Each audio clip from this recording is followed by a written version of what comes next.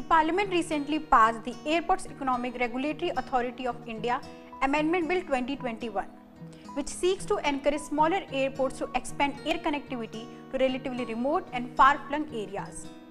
The bill, which will amend the Airports Economic Regulatory Authority of India Act 2008, was moved on the floor of the House for passage and consideration by Civil Aviation Minister Jyotiraditya Scindia. First introduced in March 2021, the bill was subsequently referred to a Parliamentary Standing Committee on Transport, Tourism and Culture, which had approved it without any changes. According to the bill, the Airports Economic Regulatory Authority of India Act 2008 provides for the establishment of an Airports Economic Regulatory Authority to regulate tariff and other charges for the aeronautical services rendered at airports and to monitor performance standards of airports. Being an independent regulator for the protection of the interest of airports, airlines and passengers, the Airport Economic Regulatory Authority of India has since its inception been determining the tariffs of aeronautical charges at major airports in the country.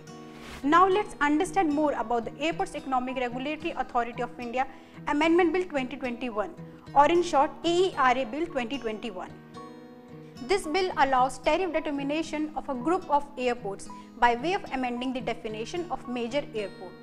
With this, the government is ready to develop not only the high traffic volume and profitable airports but also the low traffic volume of non-profitable airports. The revenue earned by the Airport Authority of India from these airports will be utilized for the development of airport in Tier 2 and Tier 3 cities, which in turn would help encourage the development of smaller airports.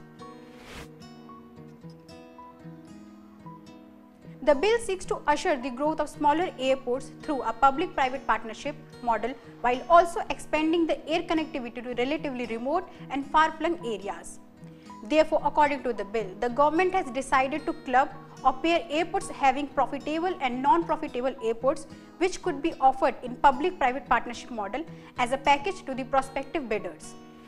Civil Aviation Minister Jyotiraditya Scindia says that the bill will democratize air travel, bringing airport to cities where rail connectivity has reached. Thank you for watching. Stay tuned for more such updates on progressive legislations.